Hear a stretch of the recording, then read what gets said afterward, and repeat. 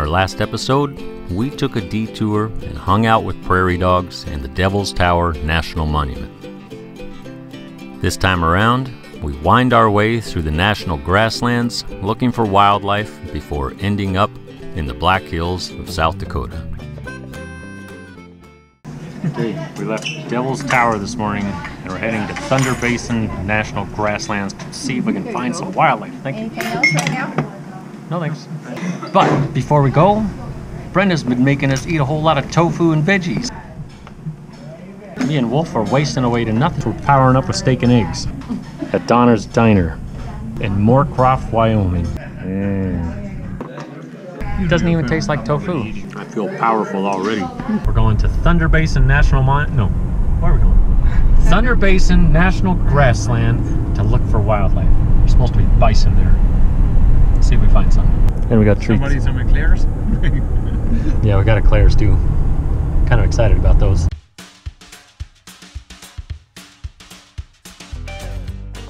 Okay, this is the grasslands. We're on the hunt for wildlife.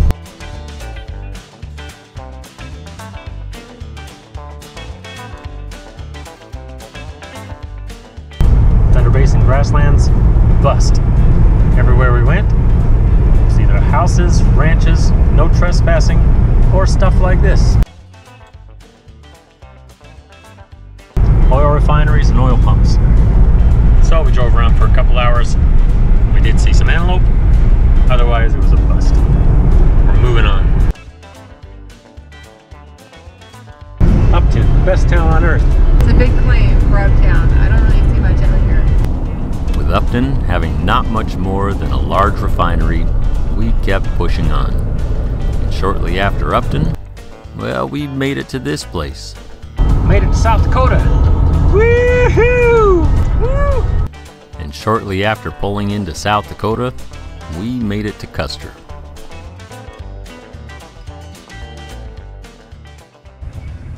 Look what Brenda's got. Ice cream. They don't get ice cream yeah. because they haven't been very good. It's been a long car ride and they were not very good. Who could the Complained the whole way.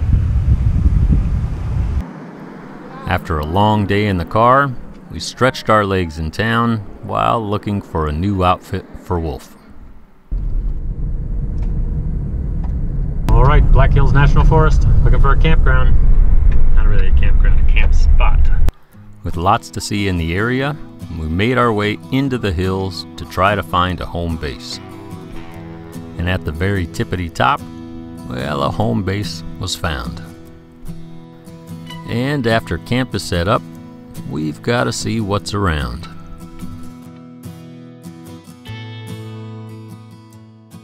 Looks like an anthill, but it smells like cow shit.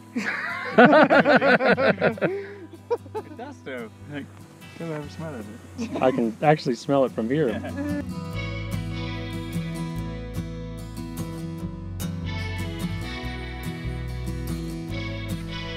The next morning, we were off to this place. Jewel Cave National Monument. Here we come. It's the third largest cave in the world. And Brenda's terrified I of it. was like, Brenda's super excited, but it's large. It is large. So we're gonna check it out. It's long. It's long. I think it's 180 miles. Really? Walking. For real. 180 miles of mapped cave. And Brenda doesn't believe me.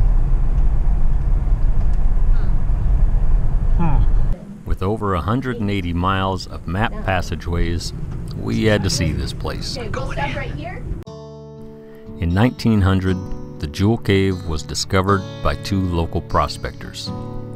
And because the walls of the cavern were lined with calcite crystals that glowed and shimmered by the light of their lanterns, they named this place the Jewel Cave. By 1959, less than 2 miles of passageways had been discovered. And with the help of two local rock climbers, exploration really began, and an additional 15 miles of passageways were mapped within 2 years. And even today, with over 180 miles of discovered passageways, it's still estimated there's a whole lot more down there to find. We made it out alive! Just barely. Pretty awesome cave though. It's a lot bigger than I thought it would be. I knew it was going to be long, but the caverns were huge. Brianna was so disappointed about that. Like, she wanted really to crawl through there. Now we gotta go find some lunch. Going on a tour makes me hungry. This place is smoked out. We were down under the ground for an hour and a half, and now it's smoky. And since we're adults, we can have anything we want for lunch. Well, let's hurry and eat this because then we can go over there and get something else. Oh, look at that! And it just so happened that while we were stuffing our face with treats, Custer, South Dakota was hosting its annual Studebaker and Packard car show. And it probably goes without saying, you can look, but don't touch.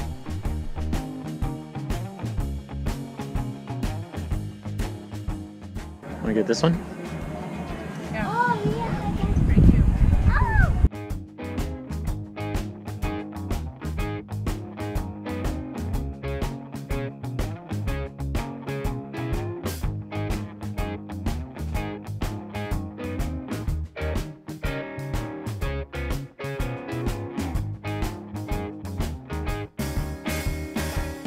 After we had our fill of some pretty cool old cars, we made our way to the Custer State Park to try to find some wildlife. And that's where we found this guy, right on the side of the road. And right after that one, we found another one right up in the trees. So we had to stop to take some pictures.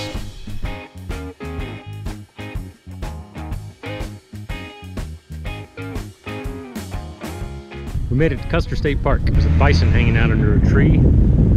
Wolf went to get a picture, but he's kind of a chicken. Didn't even get very close to it. We told him it was a petting zoo and everything. I don't think he believed us. Here comes the chicken. Bark, bark, bark, bark, bark. We thought you were gonna pet it, Wolf. Jam from the burrows. Oh, he's gonna hit it with his ear.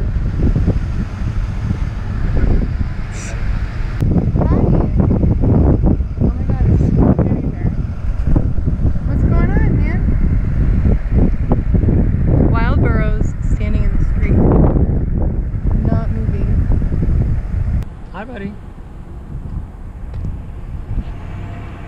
Brenda loves wild burrows.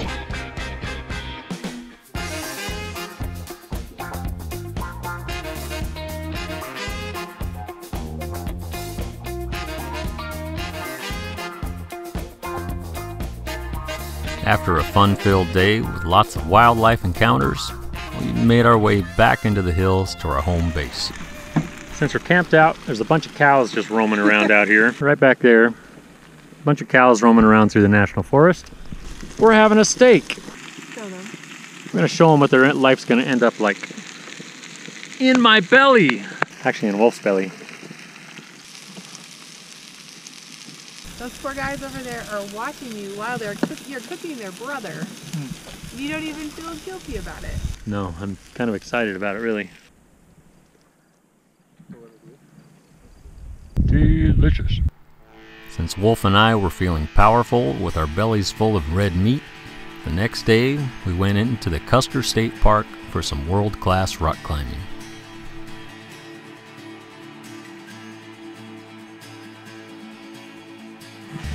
Could you please yell when you fall? And of course, Brenda's got to show us how it's done.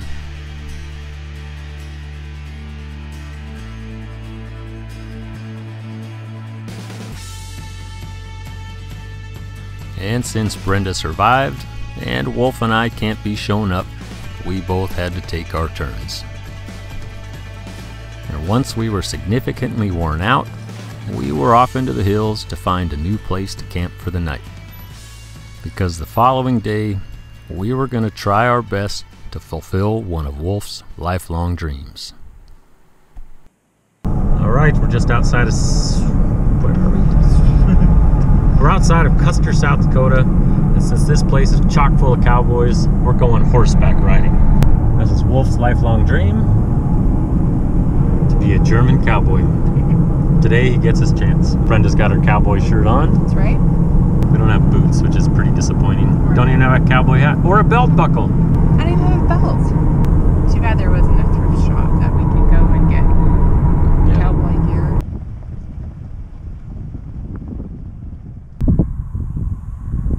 Are you excited? I'm excited. I love riding horses. You don't even look like a cowboy right now. I do. Look at my shirt. I'm wearing a plaid shirt. That's as much as I could do on short notice. With as much cowboy gear as we could muster on short notice, we were off. Giddy up.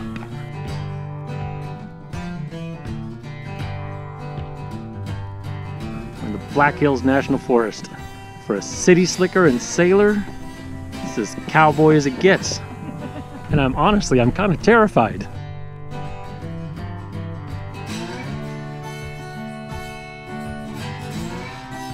My horse has bad gas.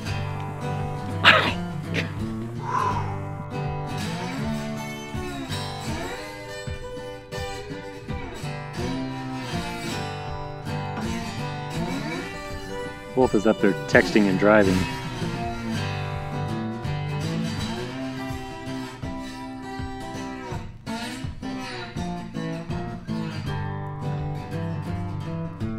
Four-wheel drive. You can do it! You can do it! I think my horse wishes he had a less fat person on him. It's been a long day on the trail. Ting! This cowboy business is tough.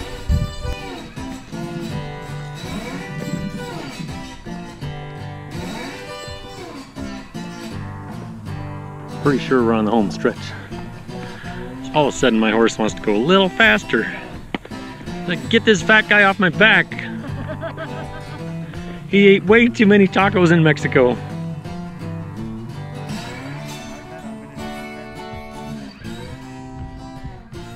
One to 10, how cowboy was I? The look 3, but you rode 10. Yeah, I feel pretty good about that. Okay. Thanks. And for Wolf? Okay, so look, probably a 1. And then riding would be a 10 too. You What? guys did really good. Well, thanks. Okay. I have to go shopping now. Yeah, we actually need cowboy hats and stuff. Thanks. Thank you guys. See you later. See ya. Corey from Rockin' R Trail Rides. Great. Knees and butt, not so great. I'm sore. I'm doing great. I don't know what they're complaining about. How about you, Wolf? I'm okay, except my knees hurt. I got the best rating for cowboy look, which was a 3. Cowboy riding, I got a 10. I didn't even get a reading. You know why? Because you don't look cowboy. I do. I have a plaid shirt. Cheers. Just rode horses? Nobody knows. Even a horse survived. This actually looks really good. A Reuben, a real Reuben. And a watermelon radish. After a long day in the saddle, there's nothing like some good grub. But that's about it for this episode. We'll see you next time. Delicious. Everything is with wolf in it is good.